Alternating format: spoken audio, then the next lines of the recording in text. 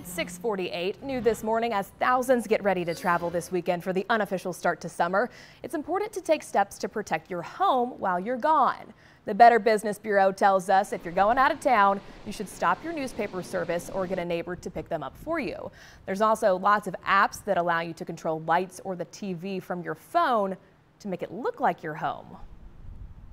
Be careful what you post on social media. Don't post while you're away. You know, we think, oh yeah, let me show everybody what a great time I'm having.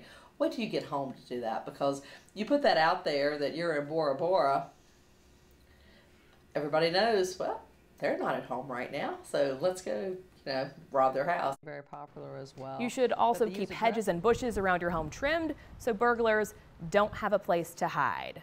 It's so true. A lot of us don't think about that Facebook threat, but if you're posting it out there while you're actually on vacation, you're saying, hey, come on in, I'm not there.